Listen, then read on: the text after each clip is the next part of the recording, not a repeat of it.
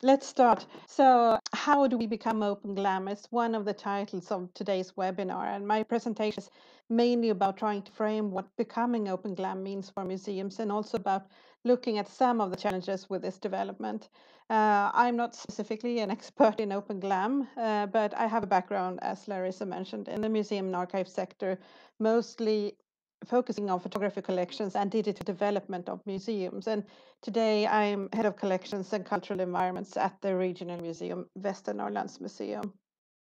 I'm also the project manager of a research project collecting social photography, which was presented at a previous webinar by my colleague Elisabeth Bog from the Stockholm County Museum.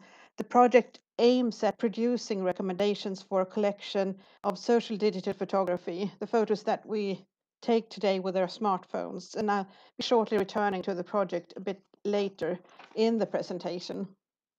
So today's presentation will be partly angled towards photography collections and also digital transformation in museums, as this is a topic of very much of interest for me.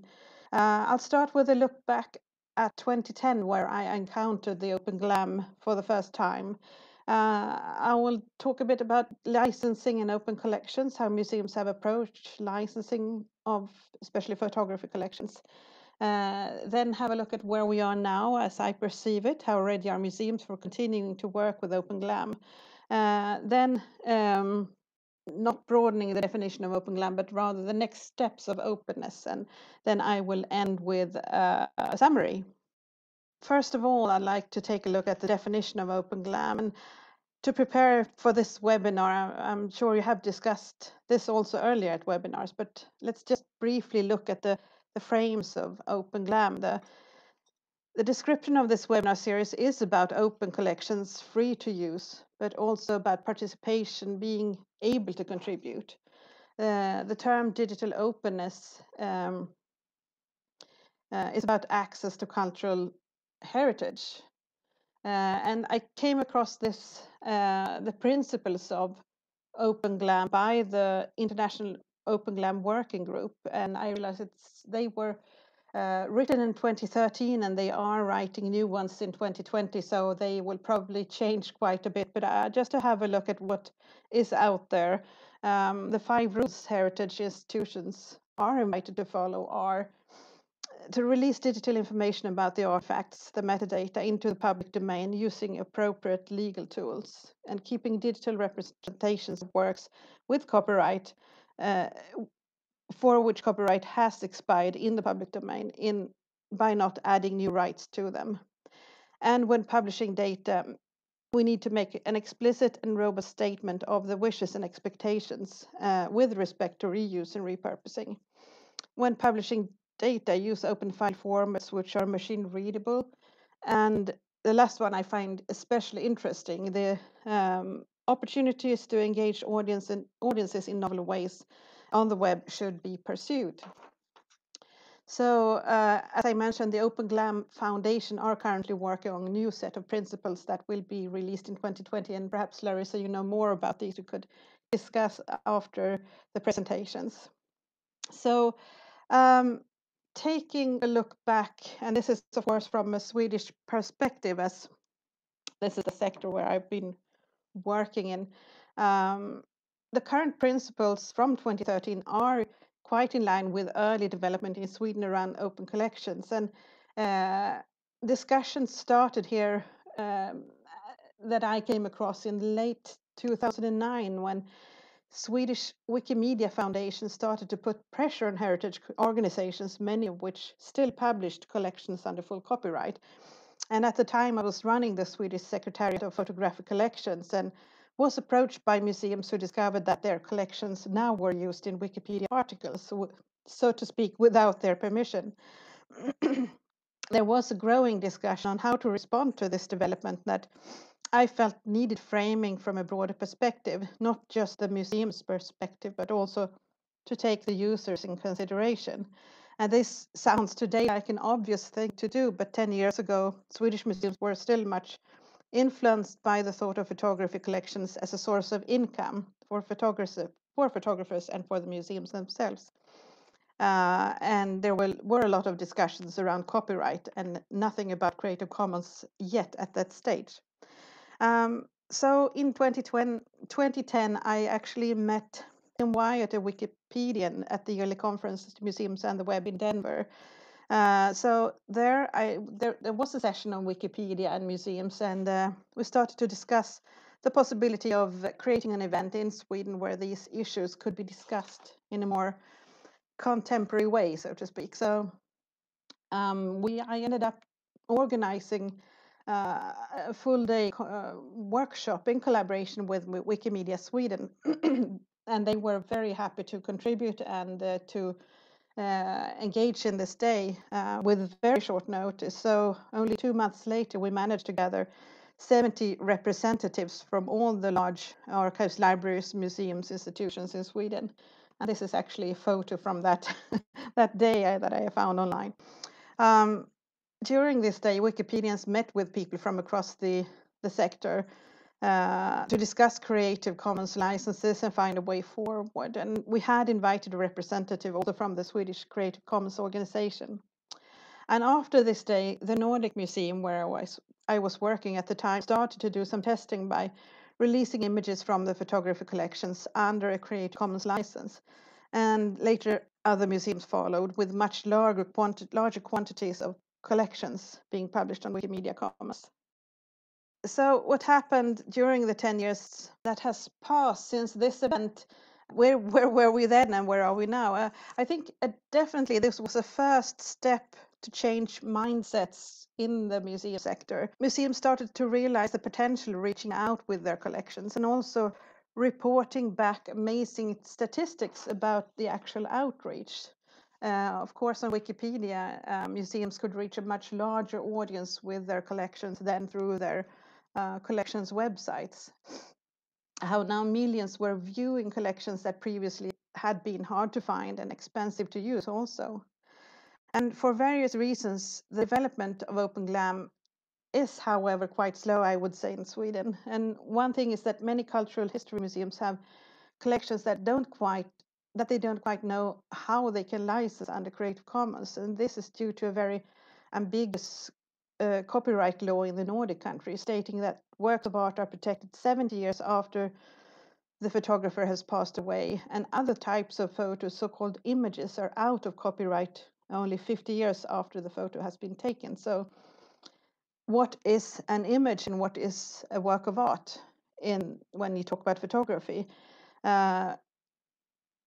One definition states that an image can be taken by two photographers separately and they end up with a similar result. But that is all we have to lean on. So it's quite difficult for staff to actually make the difference and to decide if this photo is free to use or not. An internal report from 2011 at the National Heritage Board discusses the intention of this division, claiming that the intention of writing the law would have been to give the pure art photography a special protection. And this would mean, even though it's not written clearly in the report, that all other photographs are images and free to use. 4 years later, in another report from the DigiSam Secretariat, there are some clarifications made referring to image manipulation, intentional composition, intentional use of light and shadow, intentional use of flash and lenses, etc. And this raises discussions today around, for example, very intentional use of Instagram, where all of these criteria could suggest that new works of art are produced. And my point here to bring this up is that if we were to ask custodians of photography collections which parts of their collections are free to use, many would still hesitate, unfortunately. And then I haven't even mentioned the GDPR issues. I would also say that even though much more collections are licensed online with Creative Commons, we would get different reasons for releasing images under which license from different museums. So I think that's actually a discussion that was vivid 10 years ago, but it needs to be brought up again. Yeah, and this is an example from Digitalt Museum, and that is a photo from the County Museum in Gävleborg, where they have decided to license this photo with CC BY share alike. And again, having common discussions around how to license, I think, is still very important. So where are we now?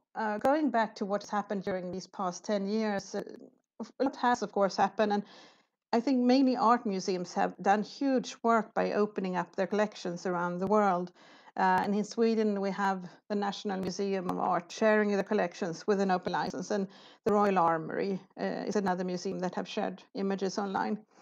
But again, many museums still struggle with how to license images. And in these 10 years, museums' funding for digitization has not increased. Previously, digitization has also been largely dependent on employment measures, government-funded projects for unemployed people, that since the second part of the 1990s have given temporary boosts of funding for digitization. But that means also that a lot of digitization that has been done in Sweden was done perhaps 10 to 20 years ago, or even more. And the quality of much that has been digitized is still not up to date with what we would need to satisfy users today and audiences, the technologies that can be used today. So there are several issues and obstacles and challenges.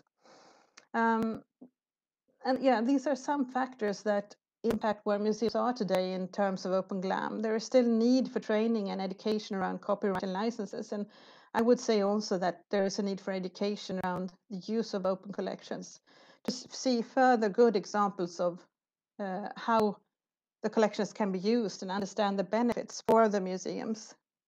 There is a need for discussions around what we should digitize and how to enable broad use.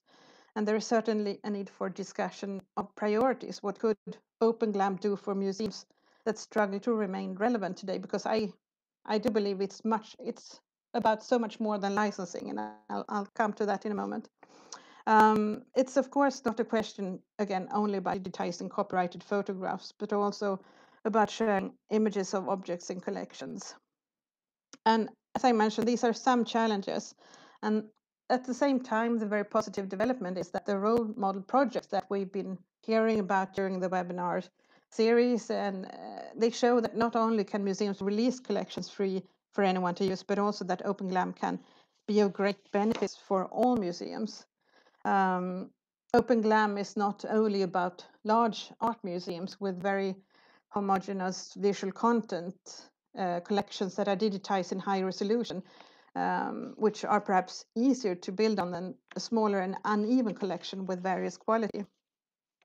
But this is where I do look forward to the new principles of open GLAM that will be presented in 2020, because I think broadening the discussions around what open GLAM is can also bring the benefits into the discussion for smaller institutions. So again, I don't know what these principles will look like, but here are some thoughts from me. The last of the 5 or 6 principles from 2013 was opportunities to engage audiences in novel ways on the web should be pursued. And I think this is really the key to adopting open GLAM in smaller institutions, how we work with outreach and how we engage audiences. Even though there are issues with licensing, it's still not, I think that's not the major challenge anymore, even though it's still there. Instead, it's about answering the question, what's in it for me? In what way do open museum collections benefit me? As a museum, how do we align the efforts with the museum's missions and goals so that we can actually achieve our goals thanks to open GLAM? What's in it for the developers? What can they gain by using your content? And what's in it for the end users, of course? What makes their day better by meeting, accessing, and using the museum's content through a third-party developer? Having to answer these questions is very much in line with adopting new work practices generally in museums to continue to be relevant and discover new ways of engaging with and collaborating with audiences and partners. And this is a very good reason for making open GLAM an issue for the management to act upon. So yeah, that's the final of the 6 principles from 2013 that I believe is really important. And I hope will be elaborated on in the next version of the principles in 2020. So the next steps of openness, what comes next? I believe that the next steps of openness should focus on creating value for audiences. And in doing so, museums will also create a lot of value for themselves. And I think this means learning how to start conversations online, how to engage audiences online, and how to package the content so that it's seen as useful for target groups. I do anticipate and hope for smaller local regional institutions to become actors around Open GLAM. To get here, smaller museums need to understand the potential use of their collections long term. How can, for example, the regional government be interested in using collections in their work, or local companies or nonprofits, or the educational system, and how do we present collections in a way that is useful for these target groups? I would love to see also collaborative projects across sectors here. And I think also regional governments would actually be able to fund such projects. So perhaps those are issues for the regional museums to look into in the coming years. Also, museums need to continue the dialogue of Open GLAM and bring it into the management, as I mentioned before, as a key issue for museums to stay relevant today. And this is where it's important to show successful examples of other stories than from art museums, how open collections can boost a community and make a difference in a local society. We need to keep sharing experiences of successful description of content, rich metadata that make collections searchable and usable. Data quality is something I think many museums notice and they know of, but they don't have a strategy, as also because we're lacking resources. I would wish for workshops around improving metadata for collections so that they are relevant and useful for companies and others wishing to use the museum's API. Another question to discuss is how can museums become a trusted content resource for developers and other users? And this is also where issues of ethics needs to be discussed. But to get there, to build trust and to reach out, we need to learn how to start conversations online and to engage audiences. And again, I think this is key to the next steps of openness, along with openness in both directions, not only being able to access collections, but to contribute to them, as we have been discussing in the research project that I mentioned before, the Collecting Social Photo project. So in a way, we are here, have the opportunity under the term Open GLAM to merge a lot of things in museums, both collecting and dissemination, and also museum experiences. So again, I think this is why I believe online collecting and Open GLAM needs to be discussed and developed together in the museum sector. And of course, this means, as it always has, that we need to break the silos between collecting and dissemination, etc., and communication. Preparing for this webinar, I was looking around for current examples of museums taking a step forward around collections and came across this new collections interface. I'm sure, Neil, you know very well this example. It's the M+ Museum in Hong Kong. This builds on the principles of openness. And it's all about lowering thresholds and simplifying entry points, encouraging exploration of collections through continuous discovery. And it's also done by interlinking everything. So if you start at some point, you can go on endlessly discovering and exploring, which is really exciting. If something here relates to something else, there's a link to get you there. That's what they describe this interface with. The entire design on the collections website is there to give the user an understanding also of the collections, because that's another issue that we have. We present users with an ocean of objects that are mostly very, very different and different quality, etc. And it's difficult to get a grip of that if you don't work with the collections firsthand. I just wanted also to show the museum website of M+, and that's also, again, surprising and sparking curiosity, encouraging further exploration of the content. But the point of showing this M+ collections interface is also to remind ourselves that it's not just the actual licensing of collections that matters in Open GLAM, but defining an open collection and also, of course, presenting it. So trying to summarize my thoughts on Open GLAM, and it's very much about thoughts, and I would like to have a conversation, of course, about this. I think it's good in Sweden to go back to the basic principles about open collections. There is still a lot of work to be done, but I think we are on the right track. Understanding is there that the collections need to be usable and licensed as a first step. Many Swedish museums use digitalmuseum.se, and I think most collections there are actually licensed with a Creative Commons license. But to bring Open GLAM to a much more solid foundation in the museum sector, it needs to be, again, a topic for the management.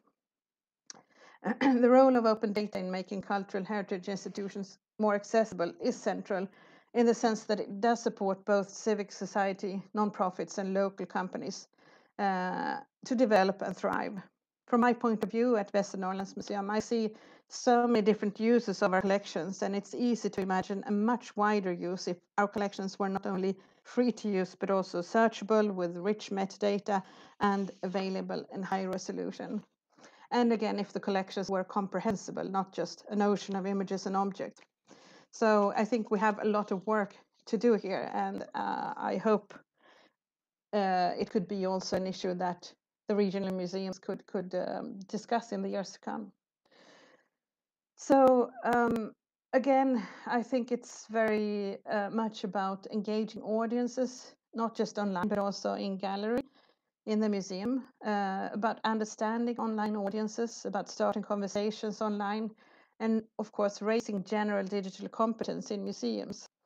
And now we are also looking at public-facing activities. This encourages us to look at collections as central in the role of museums as arenas for public dialogue, for engagement around, for example, a sustainable future, around the topic of democracy, etc. So what I'm trying to say here is that once we acknowledge the role of collections as central in museums, engagement of audiences, which is something that has been discussed for decades in the museum sector, and perhaps even more so in the last decade, then the question of Open GLAM and how we define Open GLAM becomes relevant on a whole different level. We move from focusing on licensing and technical solutions to the role of collections as a public interface, not just an interface online, but actual arena or tool for participation.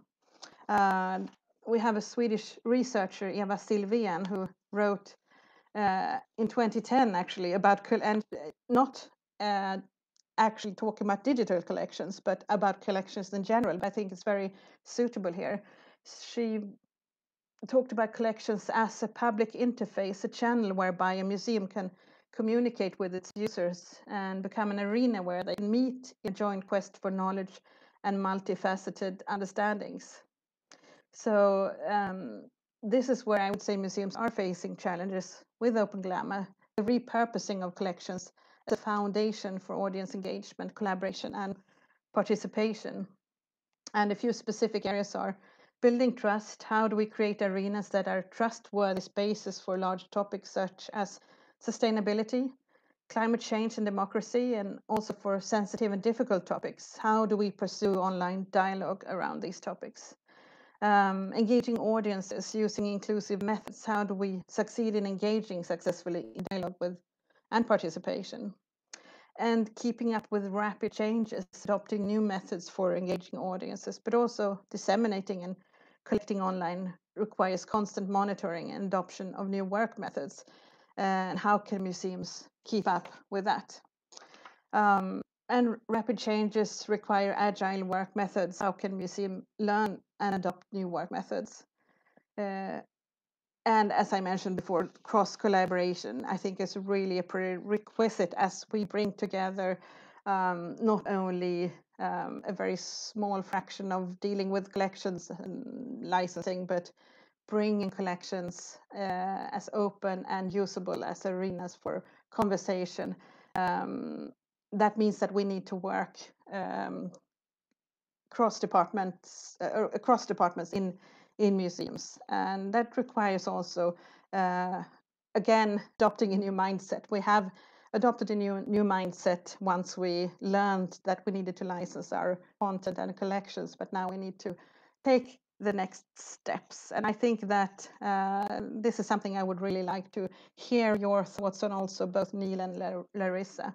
That was about it from me.